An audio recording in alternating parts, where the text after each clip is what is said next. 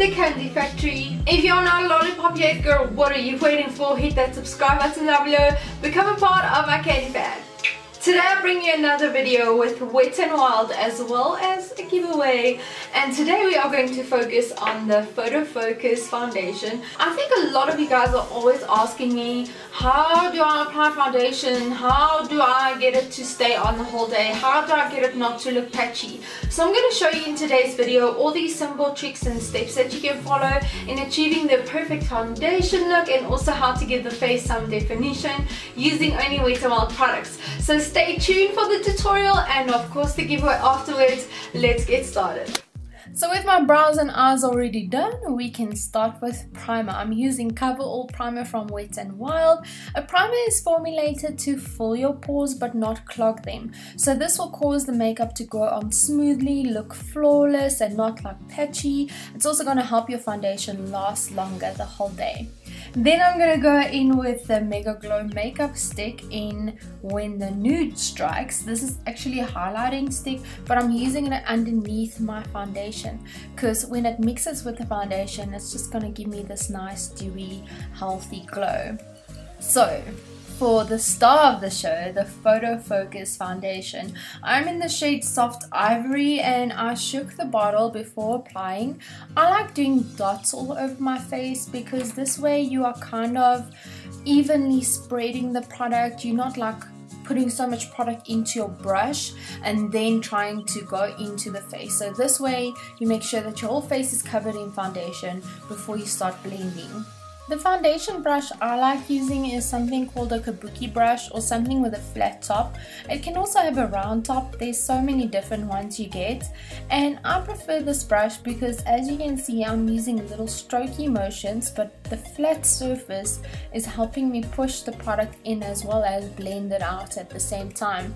Now you can either do like the strokey bits or you can do like little buffing motions.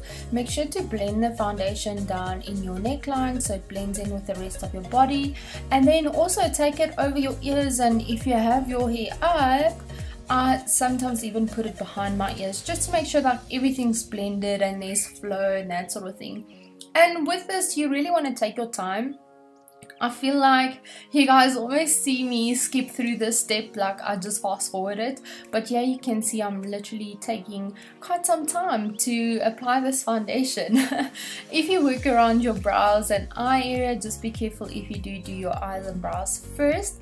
There's no rule that says that you have to. I just like doing my eyes and brows first if I'm using like very dark shadows, so that way it won't mess up your foundation.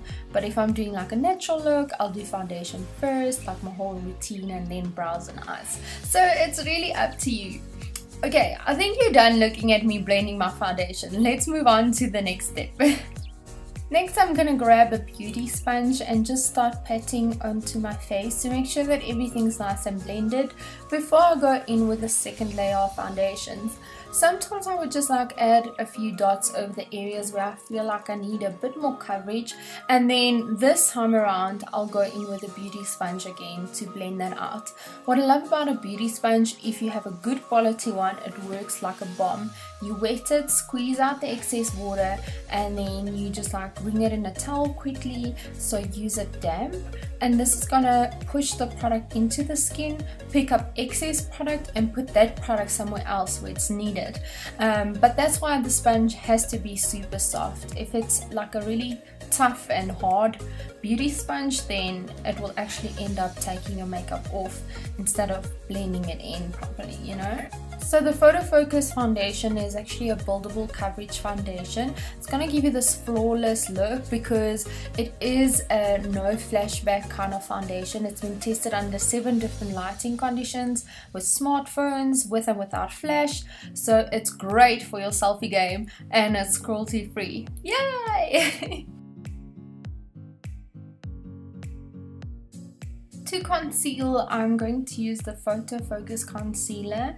This one is in the shade Light Ivory and it's also a vegan product, and I'm just going to place this over areas where I want more coverage and then blend that out with the beauty sponge. So you want to make sure that you use all your cream products first, and then the secret to making it all last the whole day is also setting it with the powder. So I'm going to go in with the PhotoFocus pressed powder. My shade is basically warm light, and with a big fluffy brush I'm going to swirl it into the pan, pick up some product and just pat that all over my face to set that foundation properly. You can use a lot of powder if you want a full matte look. You can use a little powder if you still want like that dewiness, but girl, set that foundation. That's the trick. So a lot of people just kind of stop here and leave it like that, but I like adding a bit of definition to our face, and for that I'm going to use the Mega Glow contouring palette. So I'm starting by just placing a bit of contouring product underneath my cheekbones, and then I'm also going to go into my hairline, down my temples, and just kind of blend it down so it gives a nice gradient look. I'm also going to go along the sides of my nose. This is going to slim my nose a little bit. Try and stay on the bone area, not like completely on the side, because this can also cause your nose to look bigger. Underneath my lip to give me the illusion of plumpy lips, and then I'm going to start by blending out my cheek contour.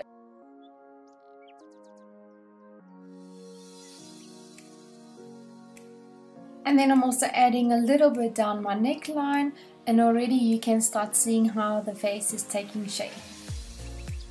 The highlighting powder I'm going to place underneath my eyes, my chin and my forehead, just to create some balance within the face.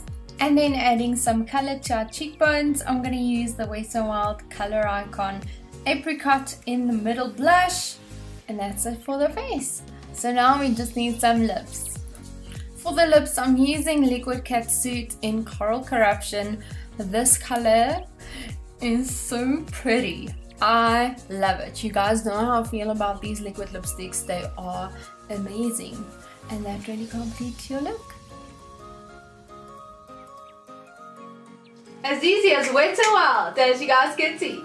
So I'm sure you guys want to win your own foundation plus some of these goodies that I used in today's tutorial. So we are giving away 3 hampers for 3 lucky winners, and each winner will be able to choose 4 products from the products that I used today.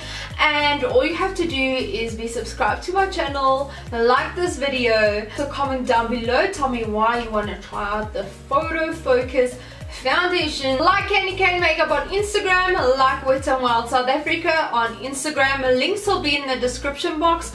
And that is that. Obviously there's an extra entry, a secret little entry that you can check out in the description box, but it's as easy as that. Make sure to check out all the rules and terms and conditions in the description box, also when the winners will be chosen. But I just want to thank Wet n Wild for teaming up with me for these 2 videos that I gave you guys, and I also hope that you guys learned something. Please let me know in the comment section down below if you maybe learned something about applying foundation and different tips and tricks that you have never used in the past. I would love to know your feedback. But until my next video, I love you guys to bits. Stay sweet. Bye.